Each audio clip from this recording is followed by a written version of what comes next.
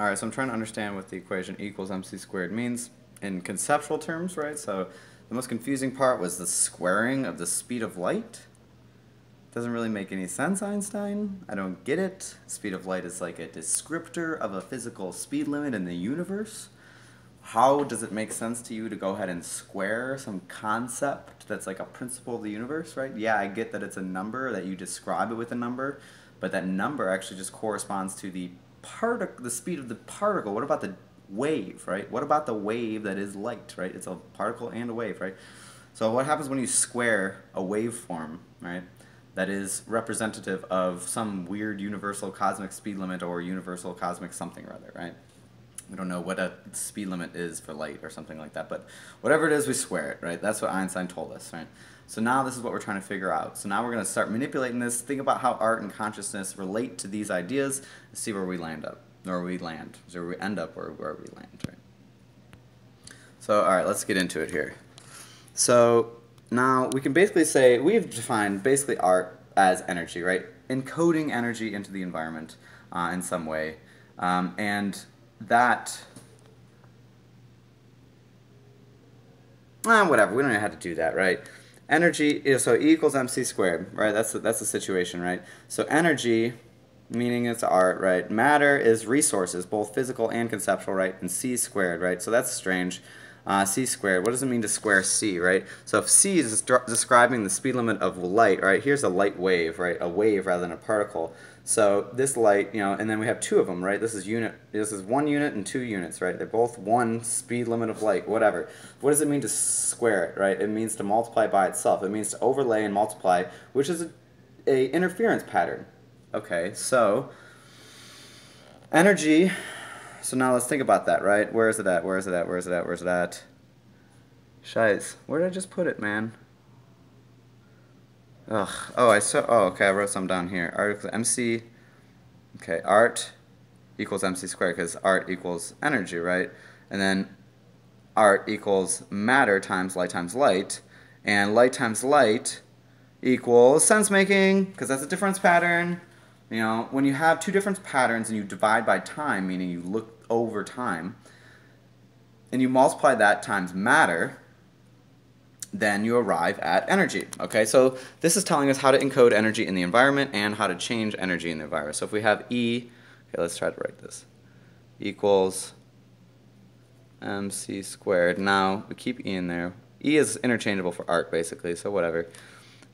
Resources, both physical and mental. Here's the difference between Einstein's theory. Resources are mental and physical. Energy can be both mental energy and physical energy, right? So resources meaning cognitive concentration.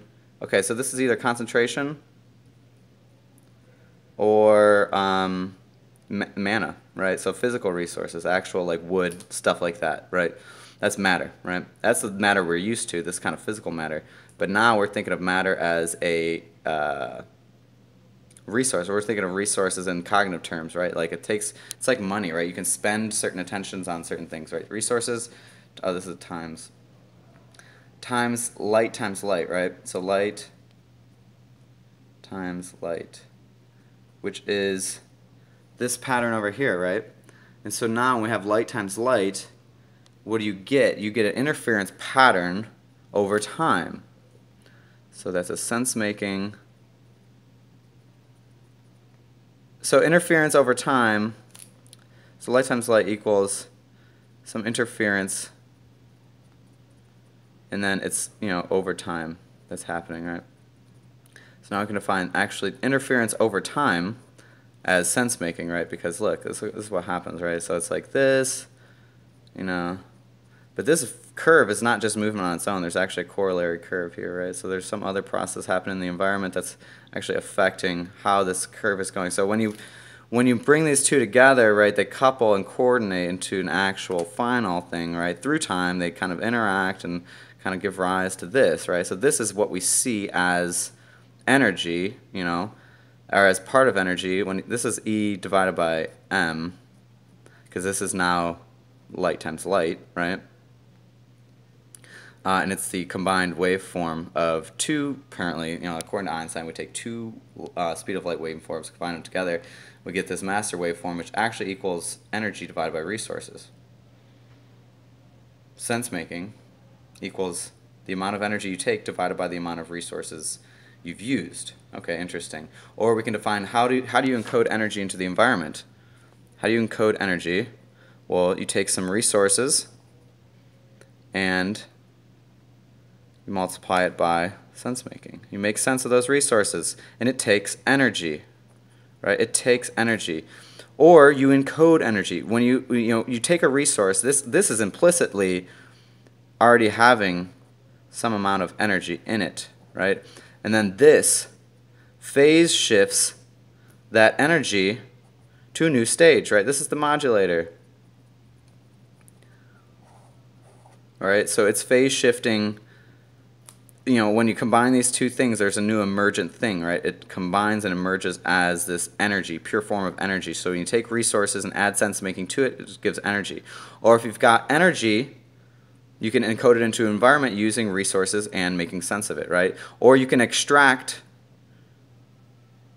you can make sense by taking the energy that's there, dividing it by the resources you see to try to make sense of it, right? Meaning, what type of effect do I see? No, the resources are the effect. So then what type of energy would have been required for the resource to get in this state or something like that? Something like that, whatever. The key is that energy equals resources, matter, times sense making, right? And energy being art in this case. So art equals resources times sense making, or energy equals resources times sense making. So this is going to be important in figuring out how the physics of this stuff works. I'm going to send it to Yash so he can think about it.